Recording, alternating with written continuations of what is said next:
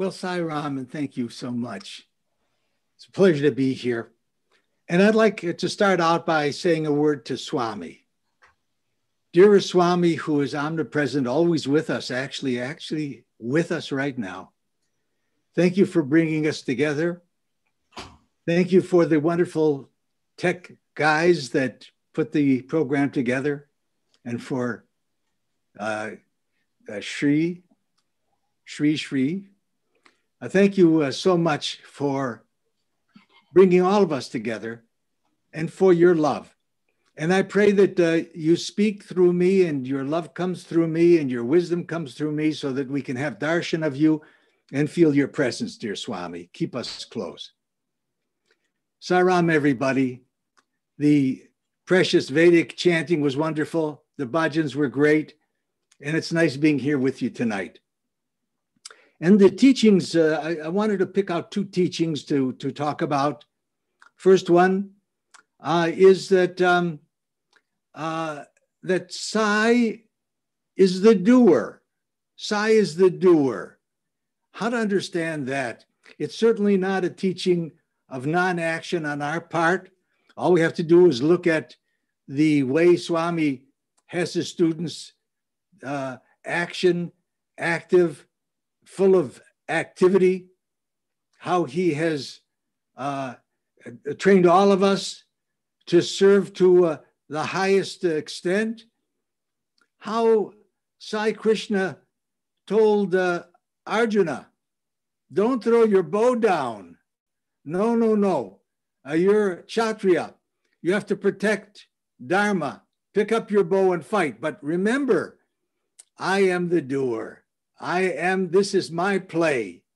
You know, it's follow the Father, face the devil, fight to the end, and finish the game. That's what it is. It's not an inaction, a teaching of inaction. It's a teaching of strong action, but simultaneously knowing that Swami is the doer. And the second one is that the purpose of this life is to free ourselves from the bondage to birth, death, to rise in consciousness, to a divine consciousness, to an atmic jnana, atmic reality of our own self, to realize that we are being led by Swami, to merge in Swami, to melt into Swami, and to become Swami. Just to think of this idea that we could become that extraordinary, that's who we actually are. This teaching is so extraordinary. And who comes to tell us? Somebody that doesn't only tell us in words, but is able to show us by actual dancing in our lives to waken us up. You know, Dr. Jack Hislop once asked Swami, you know, you tell us that all of this world is a projection of our own mind. It's a play. But Swami, are you just a projection of our mind? Are you just part of the play? And Swami said, no. I have come to wake you up out of the play, to rise you to a high level of consciousness, to merge back into me. This is a very particularly important and powerful time when we're actually being instructed by Swami to move back into him. His leaving the body, his becoming more subtle, more expansive, more out of reach from the sensory material world, just means that he's bringing us to that level also, that he's teaching us now and guiding us to merge back into him. So I want to tell a few stories that support these two teachings. And the first one is my early experiences with Swami, how I first got to know about him. Now, I've told this to many people, and so please bear me out and humor me a little bit because I like recalling, because it makes me happy. So if you've heard it before, just stick with me. I came from a medical family, and when I was first born in the family, my father put me to his lips and to my ear, he said, Samuel, you're going to be a doctor. So my future was solidified right there on the spot. But luckily for me, it wasn't too hard to accomplish that and become a doctor.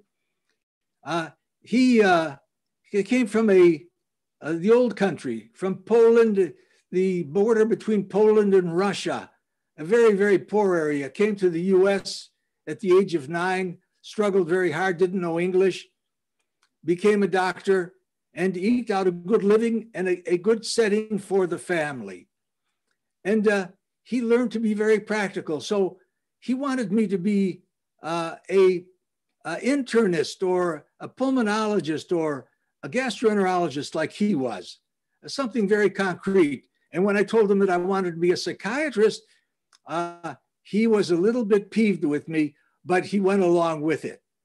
And the reason was because I was so sensitive to the pain and suffering of people. And I could see that if you talk to them and opened it up so the communication was open, that so much healing could go on. And I also was very spiritually interested. You know, I came from the medical family, from scientific background. But when I was a young teenager, I became very interested in spirituality, and I began reading spiritual texts. I began reading about mystics and sages and saints from different religions, and the Zen masters, Zen swordsmen who had an extrasensory, special sensory feeling of what was about to happen. And they had one foot in this world and one foot in another world. I wondered if that other world really existed. So I wondered, does spirituality actually exist? And as a scientifically oriented person, I said, is there any evidence, physical evidence that you could weigh and measure and dissect and see and analyze? Was there anything? I heard plenty of stories, but where was the evidence? And of course, great masters like Buddha and Krishna and Rama and Jesus and the mystics in Judaism, they had the capabilities and powers, but they were described, some of the miracles were described, but I've never seen one. And I thought, was it just wishful thinking, some kind of way of bringing hope? So I went into psychiatry hoping that some of these spiritual questions would be answered. Where am I coming from? Where am I going? What's the purpose of this existence besides earning a living and eating some potato chips and maybe some cereal in the morning? Was there something deeper? And could we, for God's sake, show me, please God, that there was a spiritual dimension that was real, that could be palpable to you? So 9 years into my practice, I began asking everybody, including patients, have you ever seen a miracle? I heard of a Tai Chi teacher that could move you from a distance. So I thought, it doesn't interest me. No, is there really a spiritual dimension that talks about higher levels of consciousness, expanded consciousness, reaching into divine consciousness, cosmic consciousness? Could I see a miracle? Could I see somebody materialize an object? Then soon thereafter, after asking such a question, I heard about Sai Baba. And within 2 months after hearing, I was in India. I landed in Mumbai. And the Swami was going to be showing himself at a large stadium. 50,000 people would be there. I said I had to see that, just to see him in a stadium of 50,000 people. He wasn't going to be singing or dancing or anything, just to be there with people. And I was invited on the outskirts of Mumbai, a city of 17 million people. I was invited to an apartment to have some lunch and a rest before I would go to the stadium. I was on the outskirts of Mumbai. And on the way, in the airplane, in fact, talking to devotees who were going, they said, Sam, you think from your scientific point of view that you're going to see Sai Baba and it's been your choice. But you know, he's really bringing you to him. You know, he's really inviting you. You're not going to see him, he's inviting you. I thought that was a bit odd. You know, psychiatrist hearing something like that. Because I'd heard things like that on psychiatric ward. You know, somebody else is controlling you or in charge of your decision making. But it wasn't that kind of a teaching. I just didn't understand the depth of the teaching. But at any rate, I thought it was a little strange, but these people were so well-meaning and kind to me and so helpful. I went along. I got ready to leave the apartment to go to the stadium. Now, Mumbai is a city of 17 million people. It's hard to grasp the extent of that, 17 million. But as I left the apartment, I went down a little elevator, came out.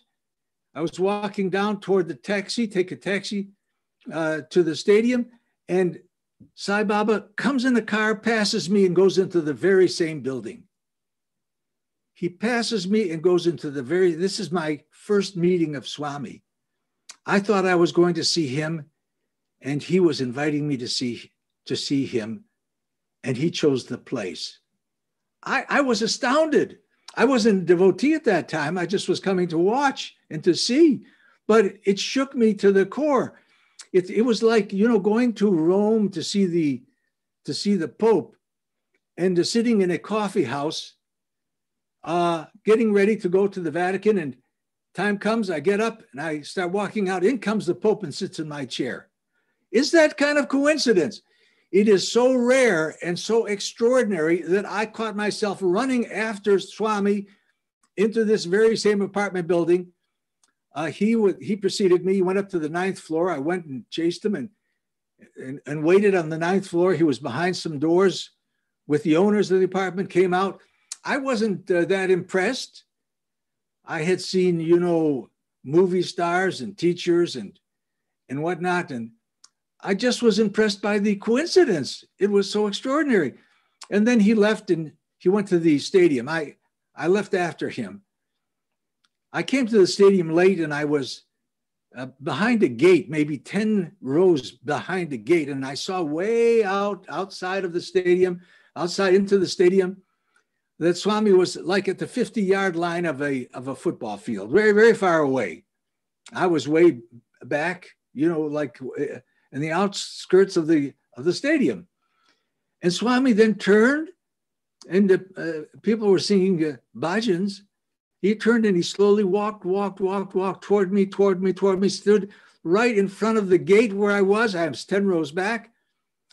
He stood in ecstasy. He just waved back and forth in ecstasy, eyes closed and blissful. These were my first 2 meetings with Swami. I had some sense of connection to him. And then I went to Bangalore within another day. Swami was having the first of his summer schools in Indian culture and spirituality, and I was going to be joining him at that summer school. And it was in back of the old building. You know, it's been torn down since then, and now Trey Brindavan is built there. But it was in back and thatched like leaves and branches were overhead, and you were sitting on chairs for long periods of time.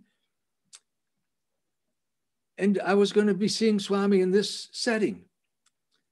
So I said, I'd like to see a miracle. I'd like to see him materialize something. I heard that he could materialize things. And I always just missed seeing it. Somebody would say, Sam, did you see that? And I said, what? Maybe I wasn't paying good attention. What did I see? And I always just missed. But one evening, he was honoring a professor that had given some talks. He was so close to me, maybe 10 feet away. This hand went like this, and this large necklace came out of his hand. He put it over the neck of this very humbleized professor. such a beautiful scene. But I was frightened by it. I was frightened because I really knew he could do this. Could a human being, for whatever, out of consciousness, out of love, out of whatever, could they will matter to change? Could they create matter? You know, for scientists, it's unbelievable. We just don't believe something like that. I've tried to tell scientists and they just laugh at me. Ha, ha, ha. If that really happened, that would turn science on its head, they tell me. But to see somebody have the power, where did it come from? What was it? I was scared because it sort of smashed my reality system, my belief system. And you know, your belief system is very powerful. You believe something and you want it to happen. You want it to, everything to stay that way. You do not want your belief system to shatter. I've seen people who have had their belief system shattered and they are very uncomfortable. And that's how I was very uncomfortable. I went back to my room. I looked in the closets. I looked under the bed. I was very nervous because what did I know now? That a human being had this power? What other power did they have? Could they actually be beyond time and space like I began to believe after my first meeting of Swami? Who could create a setting where he comes to see me in a town of 17 million people? He had to have power over time and space and be able to manipulate events. I mean, do we understand who that is, what that is? That we've had a teacher who can't just tell us we're divine. He can show us by who he is, that he is in charge of our lives. He's dictating and dramatizing our lives for us, teaching us what steps we have to take to guard Dharma and take our next step to be strong, to overcome the fear of the devil. You know, follow the Father, face the devil, face that thing that you're most frightened of. You know, it could be anything. Everybody has a different kind of life. Could it be that Swami is actually in charge of everybody's single life and that their dramas that they have to undergo are organized by him, given to you as a gift, even if it's troubling, like it was for Arjuna? How could I kill relatives and teachers? On the other side, I throw my bow down. No, no, no, no, no. This is not a teaching of the faint of heart. No, this is the time to stand up and be counted and protect the teachings of the master. That's the final. But we have to do other things in our life. I have to prepare for a talk, for instance. I have to face the possibility of coming up with nothing, of making big errors, of looking badly in front of people. I have to go to my school and I have to excel and do well. And, you know, there's some people that are scared of even leaving their house. You have to gain the power. Where does that power come from? To face the fears that you have, face the devil and fight. You have to, the game is partly fighting, not always fighting. We don't want to be too dramatic and too fighting, and finish the game. But it's one of trying to excel and trying to face those things that hold us back, the things that we're most frightened of. We have to face them in some way, not all of a sudden, not too fast, not too simple, too little. You know, one time, I don't know if I should talk about this. Well, one time I brought somebody to Swami who Swami had materialized a beautiful diamond ring for. And this person went to the hospital. He was a doctor. Went to the hospital and somebody said, "Ooh, that's a very pretty ring." And he says, "Oh, yes, uh-huh." And he says, "Where'd you get it?" And he said, "I got it in India." Person said, "Is there a story?" He said, "No." He took it off his finger and put it in his pocket and never wore it again because he was frightened to tell that he went to Swami and he saw somebody that could materialize an object. That's medical people especially are very prone to be worried about that. Swami materialized a beautiful ring for him. Prior he had a ring with a gold setting of Swami's face. And this time he made this person a diamond ring. And he said, you know, you don't think about God very much, but there's got to be a balance. You've got to think about him a little bit. Not too hard so that you're obsessive, compulsive, crazy about it. Not too light so nothing happens. Just right. And you have to know that. Balance. It's balance, balance, balance. I remember Swami was coming to me one time in Darshan. The devotion was so powerful and the singing was so great that I was not in this world. I knew I was in a different world. It was just so moving and blissful. And Swami's form was so extraordinary. And he came walking toward me. And every time he took a step closer, I wanted to leap out and touch his feet. And I had to hold myself back. Not too much. You don't want to run from a darshan line and just tackle Swami. No, we have to be patient. And so he slowly walked, and you could feel it. Is it time now to touch, to jump and touch? No. Am I being too passive? No. So he came up to me, and still it wasn't right. And he walked behind me, and he then stayed steady. And I was able to put my hand in back under his robe and touch his marvelous lotus foot. Oh, I can't tell you the extraordinary experience of such a subtle experience with Swami. Not too aggressive, not too holding off, but just right. I saw a materialization. The next thing I saw was every night Swami would give a discourse, and I was up early in the morning to bed late at night.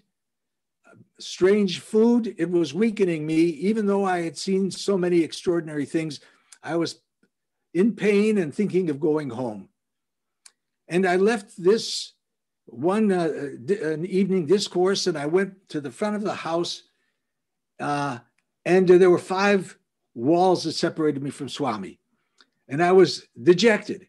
Swami came around the corner, around one of the walls, went right up to me with such a sparkle in his eye and gave me 2 pieces of candy. He said, "Sweets eat." And I became a puppy dog and a devotee, a hardcore devotee since then. It was so sweet, and the candy was very, very sweet. I knew that he was responding to my inner pain and worry, and he was there for me. Extraordinary. Is he always with us? I'll tell you another story about that, but is he always with us? Yes, he's always with us. Yes. But you know, he camouflages himself so much. He camouflaged himself so much.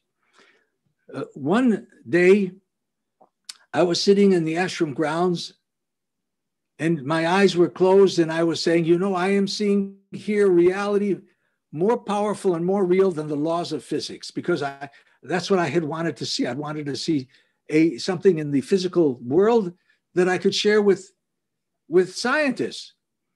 And I was sort of contemplating this. Could it be that the reality I was seeing was so much deeper and more vast than the laws of physics?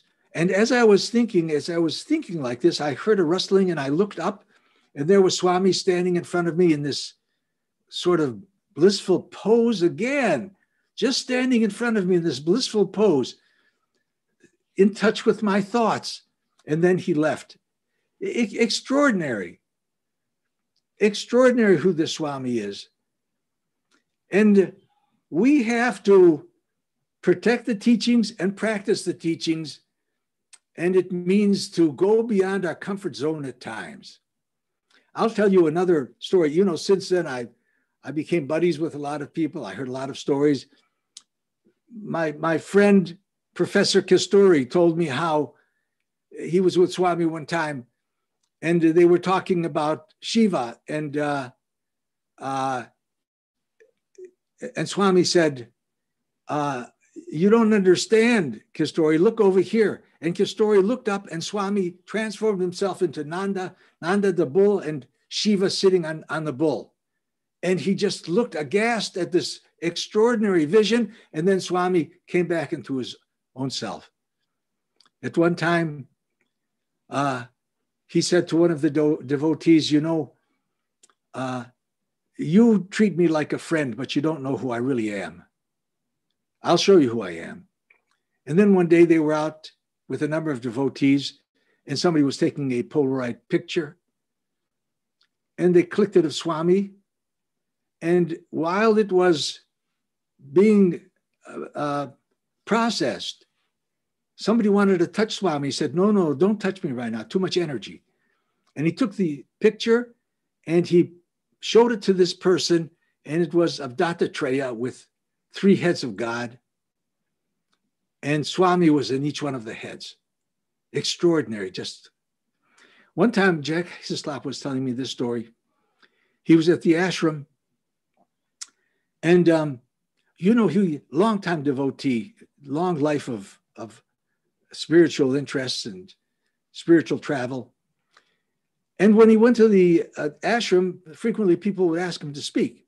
So one day he was asked by, I think they were Italians, and he went to one of the buildings and had a big meeting. And afterward, Swami called him up and he said, Hislop, you gave a nice talk, but you confused this one person. And he described the person, he described what Hislop had said to a T. And Hislop says, you weren't there, Swami. How do you know that? And he thought for a second. He says, did you come to me like a personal deva, a personal God, deity, like Ishwara?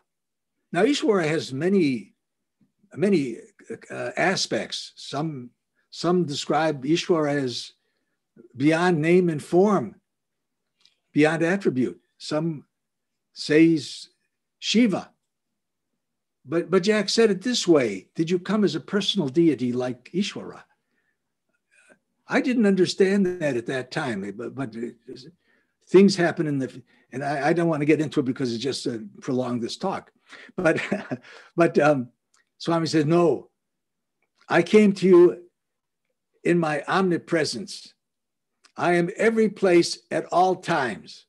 I am every place at all times. And I'm always with you. That's how I knew exactly what happened. And Jack, one time we giggled together.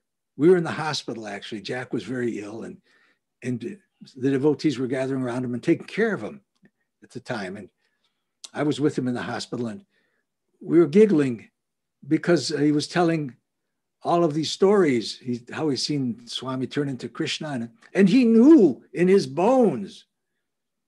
One time when Jack was on his deathbed, I said, well, did you see Swami today? And he said, you know, it's very important to know who to hold on to and who to see. It's more important to know what not to hold on to. Don't ever dip your hand in the stream of karma. He was teaching about detachment, which is at the core. You know, this idea about giving up this craving for and this desire for sensual activities and realizing that we have to detach. We're all going to leave anyways. Where did we come from before? So we know that this is temporary, but we don't believe it is temporary. But Swami says, yes. The Buddhists say it's called emptiness, great emptiness. It's what's left when all of your attachment to the ego aspects and to the sense aspects of life are broken. When that happens, then there's just compassion and love left. That's who we really are, compassion and love. Atmik Dhyana. Atmik Dhyana. So these are some of the teachings. I want to tell you the time when Swami gave me something that I could really share with scientists. An extraordinary miracle in my life, which makes me understand that the spiritual dimension exists, that Swami actually exists in body, in non-body, in attribute, in non-attribute, in form, in non-form. He is the highest. And I'll tell you the story. I was treating a patient for 6 years who had a very severe headache and seizure disorder. So bad, when she got this pain, she would want to kill herself. And I'd have to hospitalize her, and I'd have to put her on a locked ward. Very, very difficult patient. We struggled for 6 years. She finally had a brain biopsy at the University of Michigan, University of California, San Diego, UCSD. I was trained at the University of Michigan, so that's on my mind sometimes. But UCSD. And I was in the operating room. I saw open the head. I saw him take a little piece of brain. A little vasculitis, but not enough to cause this kind of profound disability. She got a little better and left treatment. 2 years later, she called me and she said, Sai Baba is visiting me. Now, she knew Sai Baba because I had pictures of him in my office. Sai Baba is visiting me and he's chanting. I thought she was just manipulating me in some way for some reason. And I said, can you remember what he's chanting? She says, I think I can. I said, could you even translate it? She says, I think I can. I said, well, if that happens again, then leave a message on my answering machine so I can hear and see what you're chanting, what you're saying. And 2 days later, I'm picking up my messages, and there she is.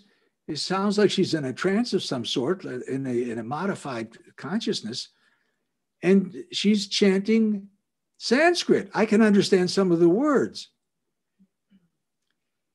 So I picked up a video. Now, I'm a trained psychiatrist. I'm not a videographer or a movie maker, but for the next 2 months, I collected all of her messages. I collected when she was in trance, when she was out of trance. I collected her and me translating the messages. She could translate them. She knew what they meant. Each message had extraordinary meaning, and the totality was coherent and had an extraordinary message for me and for everybody, but mainly me, evidently. I then sought a Sanskrit scholar, and I called the Vedanta Society here in San Diego, and they said the best person is so-and-so. He teaches at San Diego State University, but you'll never get him because he's so busy. I got him on the first ring. We became friends, and we worked diligently to translate everyone. There were like 5 Sanskrit-related languages. There were from different traditions, different kinds of concepts. This person could never have learned that. So now, when it first happened, it was such an extraordinary event that the people at the center, our center, or people that I was talking to about it, they were very skeptical, and the organization is skeptical to today, because it seems like it's so much like mediumship, but it's not mediumship. It's something else, and I don't have enough time to explain. But I went directly to Swami, and he said that the vibhuti that was materialized on her pictures, on herself, on her body, on her Bible, on the cross, and was his. And he then talked in detail about the languages. I'm going to just quickly go through some of the meaning of the languages just to show you, give you a little smattering of it, because it's so powerful. And I won't get too deep into it, but a little bit. You know, the first message says, "O believer, embodiment of divinity, I am Para Brahman." Now, I mean, would anybody ever get a message like that, a letter like that in the mail? I am Para Brahman. O believer, O embodiment of divinity, I am Para Brahman.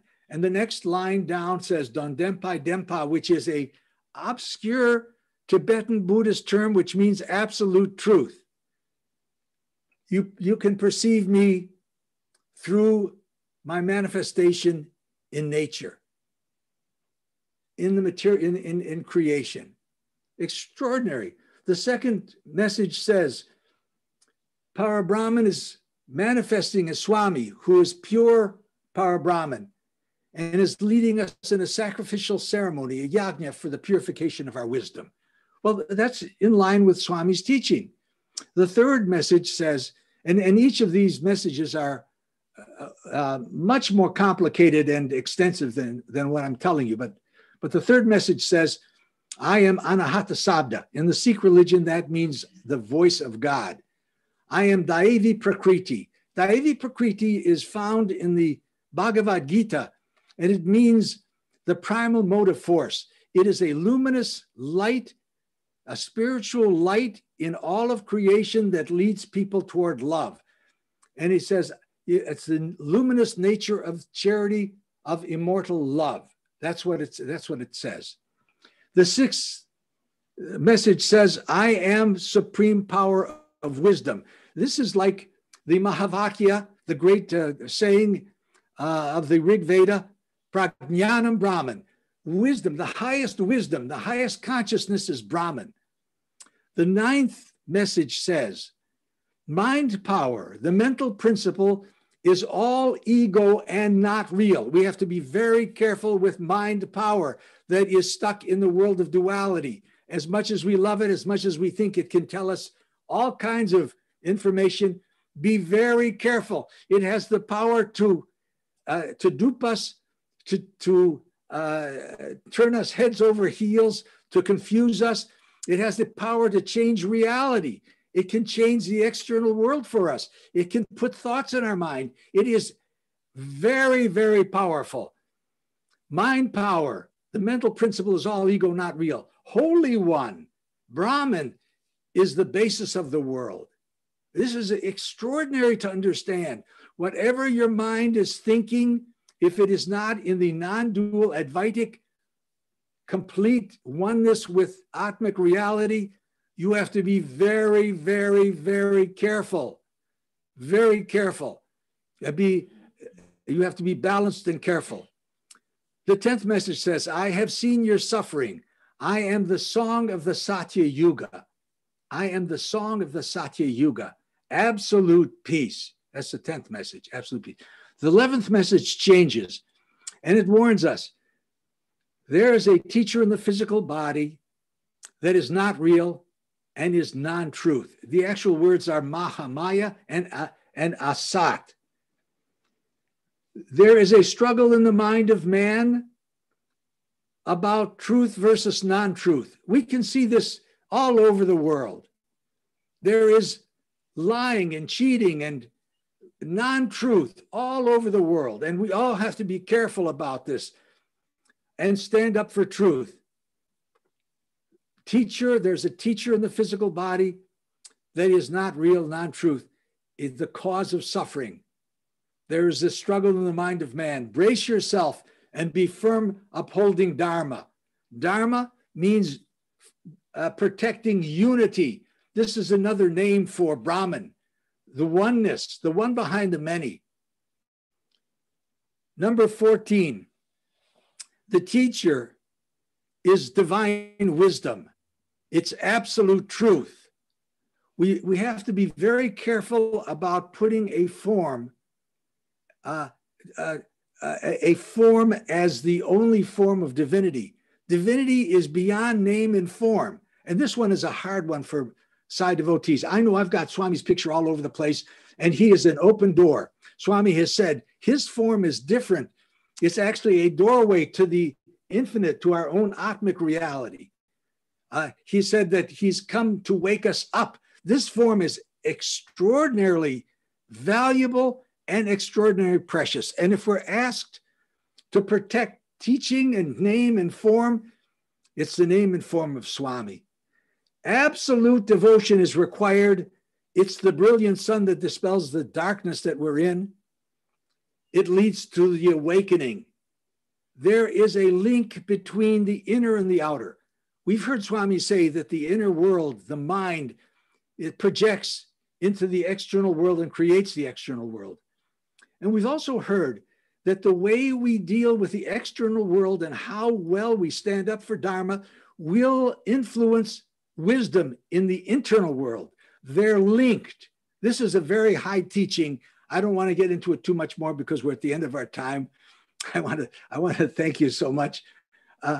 Swami, thank you so much for being with me, bringing me through this and being with fellow devotees, being able to share things that have so much meaning for me, helping express love for you, for your teachings, how valuable, how they're the center of our life and bringing us into our own Atmic reality, Swami, bringing us into such a high realm, and that we're all able at this lifetime itself, during the Kali Yuga, as we were transforming into the Satya Yuga, at this time, if we can just hold on and remember you, that's all you're asking us to do. Remember you. Know that you're always with us, ever providing in this world and the next you have promised us.